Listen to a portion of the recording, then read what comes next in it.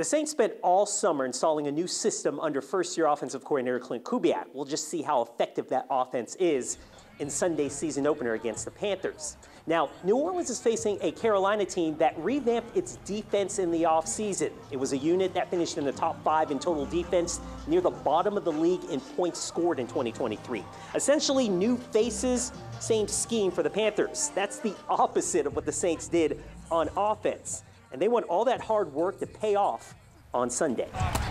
I liken it to, we're sitting here on Christmas Eve and we're waiting to see what kind of presents we got under the tree, and we'll find out on Sunday. I think our offensive staff has worked extremely hard. I think they've been very demanding, very detail-oriented in what they've been asking our guys to execute.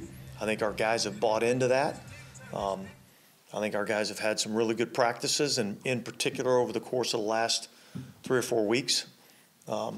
And so I think we're all excited to, see what kind of presents are under the tree. There's been a lot of work that went in to make sure that, hopefully we start fast.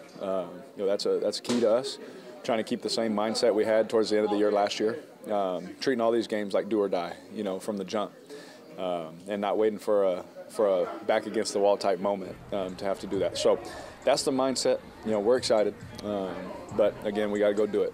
But we get to put the ball down on Sunday and finally get to play, so it'll be good. Now the Saints come into Sunday healthy on offense. New Orleans is currently a 4-point favorite over the Panthers. Reporting at the Saints practice facility in Metairie, Ricardo LeCompte, WWL, Louisiana.